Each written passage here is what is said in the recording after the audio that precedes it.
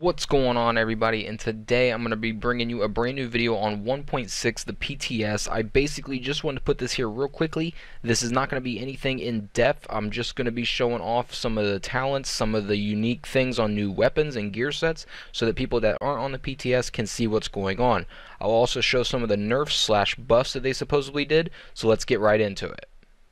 So first off, we're going to be going through the named weapons and the exotics. So as you can see, the color has changed to like an orangish color. That goes for gear pieces and weapons. Now as you can see right here, brutal and fierce on that Caduceus, and on the other one, deadly and unforgiving. On any named weapon, the first two talents will be randomly rolled, and the third talent will be its built-in talent. I'm going to go ahead and go through them in the video real quickly. I'm not going to really go over them because they are kind of in the PTS, so they are being worked on. Some of the weapons have two-piece bonuses, such as the Valkyrie in the air, which is getting changed. The Valkyrie in the air are extremely OP. It's not the Seeker gear set, and I'm going to show you that towards the end of this video. I'm going to go ahead and go through all the named weapons so you can see all of their built-in talents. If you want to look over it even closer, you can pause the video. I'm just going to go ahead and let the video roll through them all real quickly, and I'll be back with you in just a moment.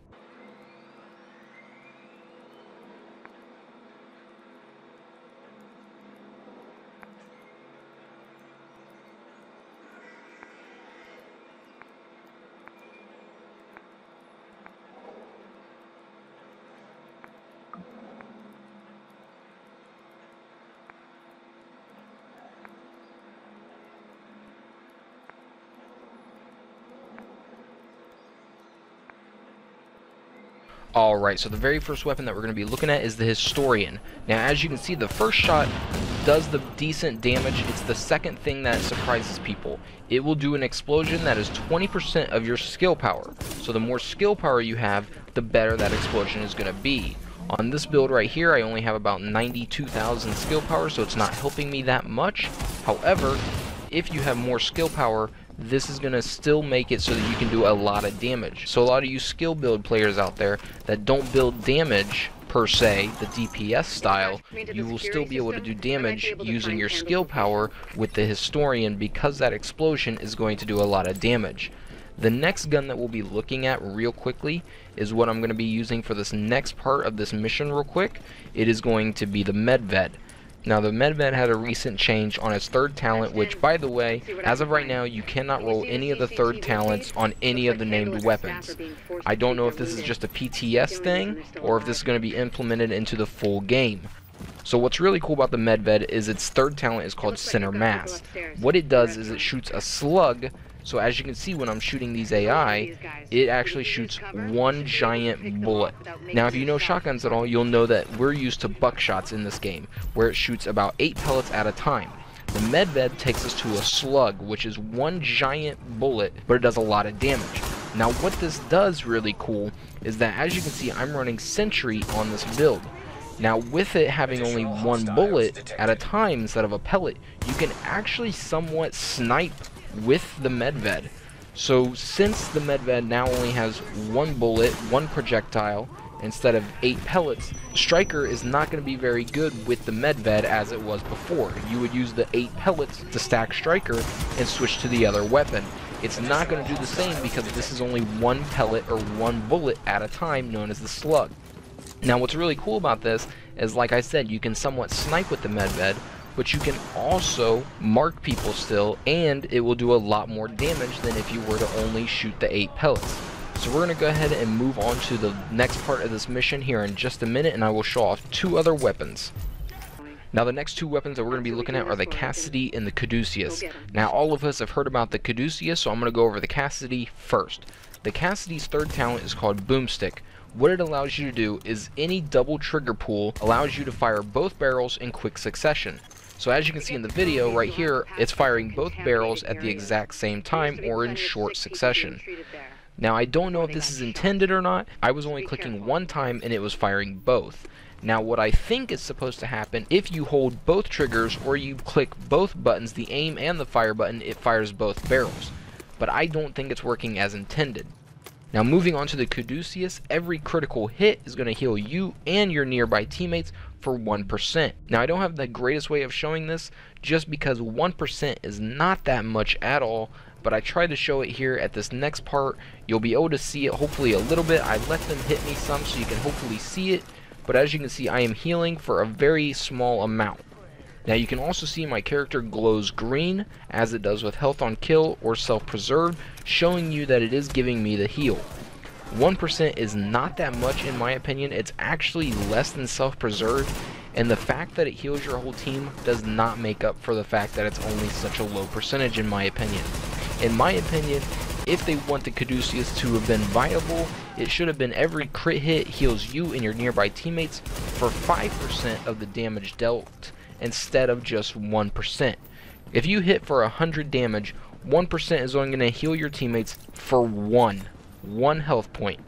Now that would be great if we all had 100 health points, but we have nearly in the 300s, sometimes maybe more in the 200,000 range, so 1% is not going to do that much at all. I do think it ought to be changed. Now I was going to show you guys the FAMAS, but we all know the FAMAS's third talent is still uncomplicated. It still gives you the extra base damage unless you use accuracy or stability mods, so there was no point in me showing that. All yours, Agent.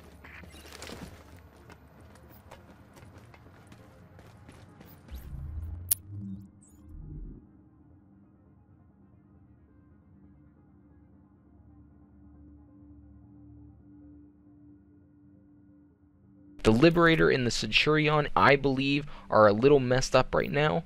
So what I did decide to do was show off the Damascus real quickly. As you can see right here, it increases the base damage when you draw it for 2 seconds. It's known as quick draw. So every time you pull it up, you're going to see the little notification underneath your health bar that shows you that you have it. Now it only lasts for 2 seconds, which is not very long in my opinion at all. As you can see, all I did was pull up the interface and it's already gone.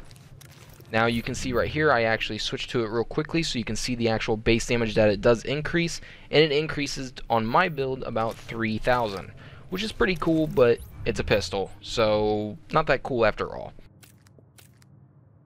Moving on to the Golden Rhino. Now the Golden Rhino was kind of weird for me to look at because the Golden Rhino made it so that it still staggers, but you only have 1 talent and that's it. And as of right now, you can't re-roll it.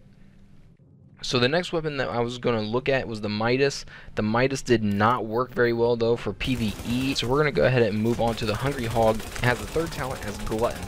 Now Glutton increases the base damage by 20% for every kill you get as long as you keep firing.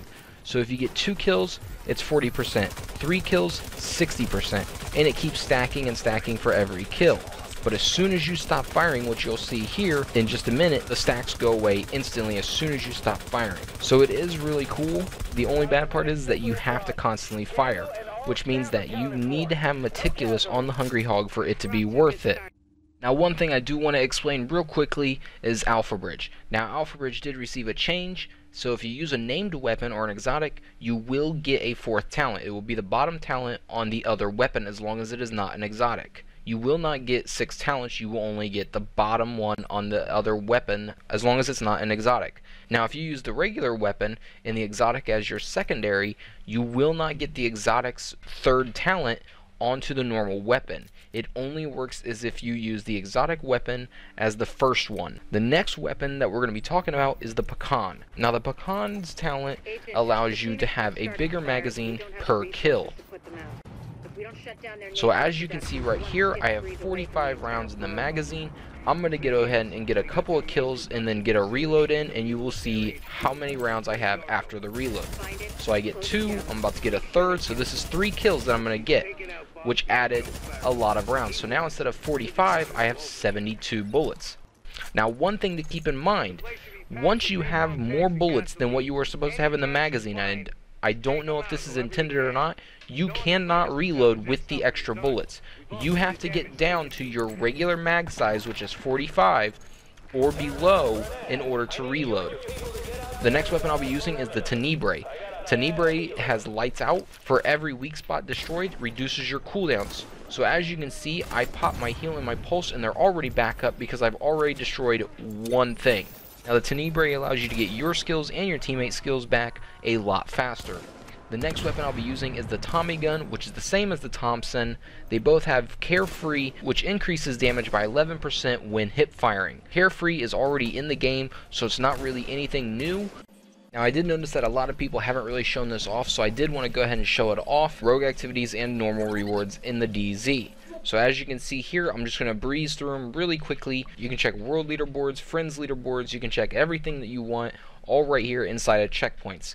So I just wanted to show you that real quickly, and we're going to go ahead and move on to the next couple of weapons for this first part of my thoughts on PTS. Alright, so moving on to the last part of this two-part series. This is going to conclude the first part of the series on my thoughts on PTS for this week. Right here, I'm going to show you the Valkyrie. The Valkyrie and the air are completely bugged right now. The air allows you to 100% crit. My air was at 112% crit chance with whatever crit damage I had stacked up with the Valkyrie. The problem is that the Valkyrie has no limit on it right now, allowing you to build up your crit damage up to 9,999 at max stats. Now a lot of people are getting this confused with Seeker. That is not the case.